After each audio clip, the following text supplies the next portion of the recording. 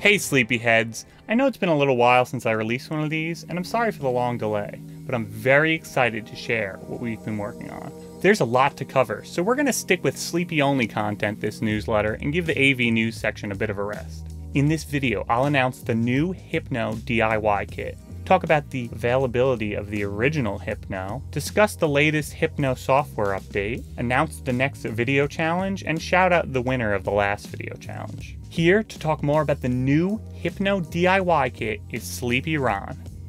Hey, it's Ron, Sleepy CEO. And that's right, you're not dreaming. We said Hypno DIY Kit. We're gonna be selling a dream it yourself, build it yourself version of the Hypno. And it's gonna let you turn one of these little Raspberry Pi computers into a Hypno just like this one. This version is identical in functionality to the original Hypno design, but has a few different I/O ports and actually will enable some functionality that wasn't possible with the original design, such as streaming the output over Wi-Fi.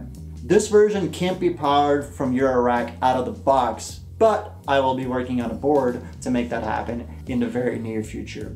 The original Hypno was meant to be as plug and play as possible, since video synthesizers are a notoriously cryptic hobby, and that's still a massive value of the original. But with the recent chip shortages, getting a new processor for every single Hypno is just not realistic or sustainable.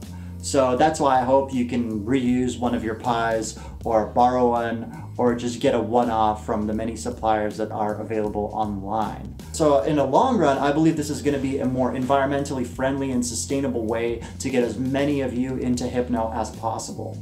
The Hypno DIY Kit requires no soldering, it's going to be coming in at a lower price point, and most importantly, it minimizes reliance on foreign labor, where it is notoriously difficult to verify humane conditions. This release may come as a slight surprise to some of you, since I was kind of reluctant to do this in the beginning, but now that we have a dedicated support team, a chat where you could reach out to us at any time, and an awesome active community on our forum, I believe we are ready.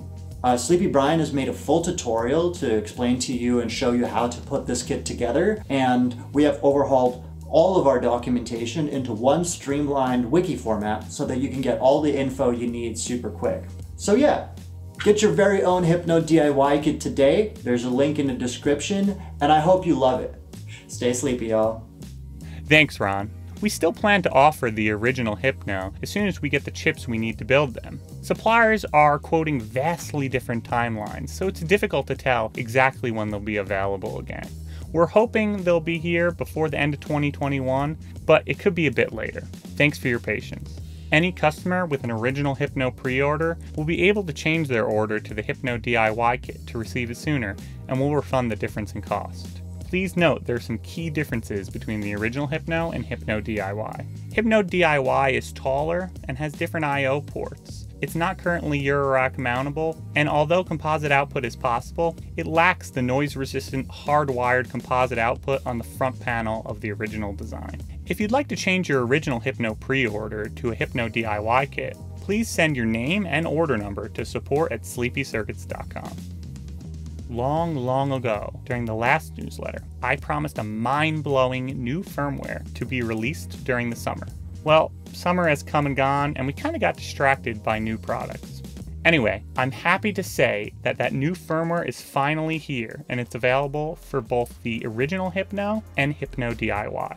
Firmware 2.2 allows for video and image loading from a USB stick. This has all the same features of the video input, but with even more convenience. Speaking of which, video input cropping and keying is now addressable via MIDI CC as well as the front panel.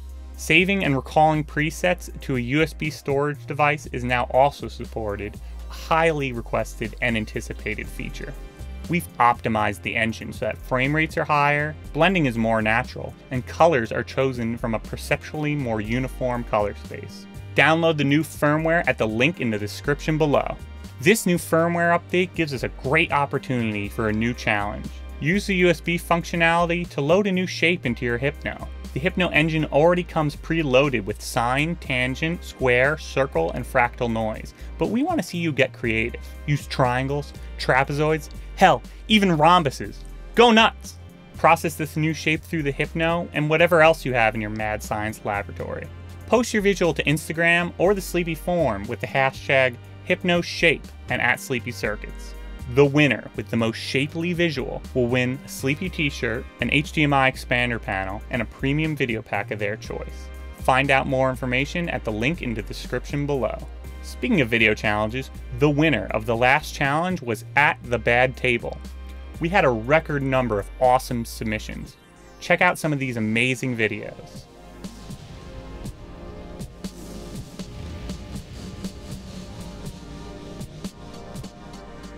Thank you all for submitting and making this a great challenge. I hope you all submit to this new shape challenge as well. It's been over a year since I started making these newsletter videos, and I just wanted to thank you for watching and commenting. I try to make every video better than the last, and I have a lot of fun making them. I hope you have a lot of fun watching too. That's it for this edition of Sleepy News.